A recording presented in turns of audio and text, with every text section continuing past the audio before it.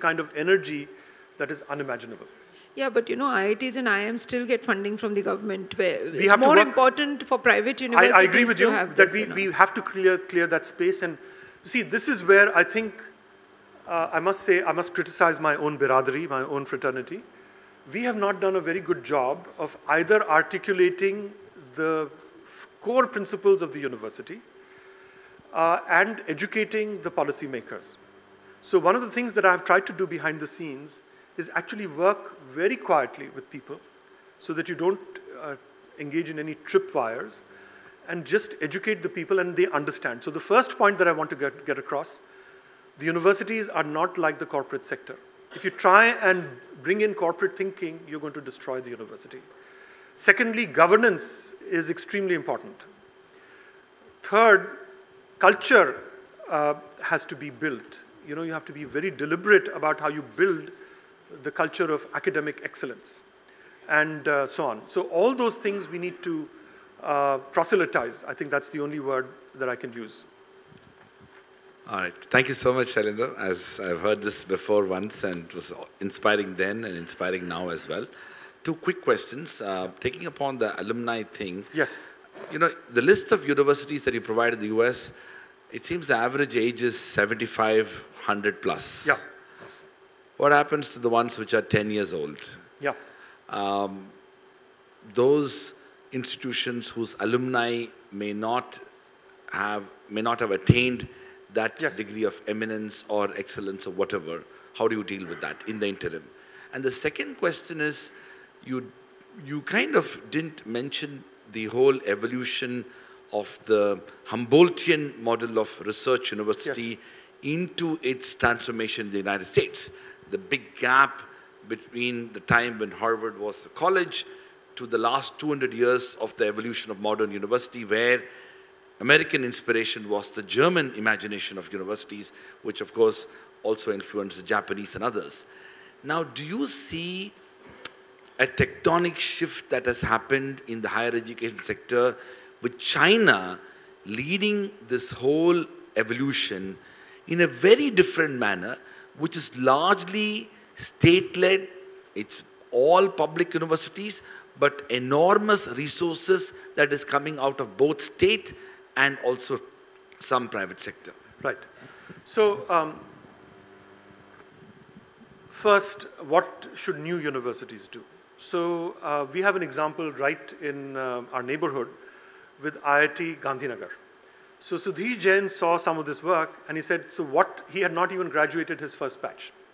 So, he came up with the brilliant idea, which I would commend to all of you, that his graduating batch, every student, I think there were only 80 of them in the first year, or something like that, every one of them took a pledge that forevermore, that they will contribute every year either 5,000 rupees or 1% of their income in perpetuity. Right? So first of all, it creates that sense of bonding and that sense of ownership. So that is step one. Step two is, I say, 10 years down the line, 10 years after your first batch has graduated, create a junior league. Create advisory boards into which you bring in these alumni. So the way in which IIM Ahmedabad, and I won't go into those details, but the way in which they did create the junior league was by creating a society. So there were 120 members of the society and they sent 4 members to the governing council. So create your own junior leagues and start preparing them ASAP. And then 20 years after your founding, once you have CEOs of major corporations, dollar billionaires or what have you, then you bring them back in and say, look, now we are going to turn the university over to you. You know that old song, Ab tumhare hawale watan sathiyon, tumhare hawale vishwavidyalaya sathiyon. You know, so that you have to do. So that is number one. Number two, is the state in any way a barrier to realizing some of this vision? Is the Humboldtian vision? By the way, I talk about this. In fact, in the 22 layers of innovation, one was the Humboldtian integration of research into the university. Because remember, people learned to do, the scientific method was followed outside of universities before it was brought in. And it was Humboldt and the University of Berlin which first brought in all of this into the university. And then Johns Hopkins was the first American university to pioneer that model in the US. And then everybody else, including Stanford, including the German motto. Stanford has a motto in German, which was deeply embarrassing to them in the 2 world wars. But that was their tribute to the vitality of European universities, and in particular German universities, from whom they learned how to do research. So no problem. That can come in. Good governance means that you can glide over all of these road bumps. And in particular, China, I think they have a very strong involvement of their alumni, partly because they come in. I mean, it helps if they've, if they are a very cohesive group. So I think they're able to build that consensus and build in something like this even within the state sector. By the way, as I said, great public universities like Michigan, Purdue, where I taught for many years, as was mentioned, at Purdue, 9 out of 10 board members are alums, even though they're appointed by the governor. And they come in through some other route. So there is no, in principle, dissonance. In fact, it may be easier if the state can basically say, look, these are the 10 most prominent alumni, we're going to put 5 of them on the board, and you take it forward.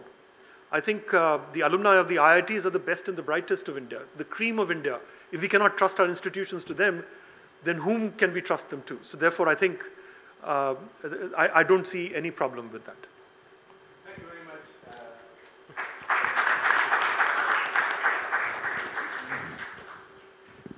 Join me in thanking Professor Shailendra.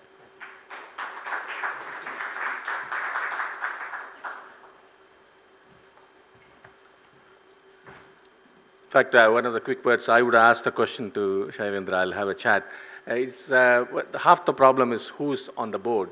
The other half of the problem is how to do the governance. I don't think Harvard is perfect.